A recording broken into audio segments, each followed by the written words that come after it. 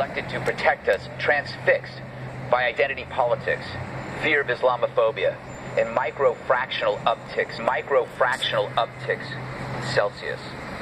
As I've said before, it's not a wake-up call if you go back to bed. It's not enough for temporary platitudes or putting John Lennon's Imagine on repeat. It's a war that wants us. We no longer have the choice. Yeah, ISIS got him! ISIS! Jahid, Allahu Akbar! Is ready to commit to its end. You suck, Fox News, you suck! Yeah, ISIS! Get him, ISIS! Get him! Someone who knows that freedom and security coexist, not clash. This leader must have no truck with Edward Snowden unless he's tied up in the back of it. Yeah, ISIS! The increase in mayhem when wed to technology trumps climate change, and this urgent global consensus devoted to warming must instead be focused on terror.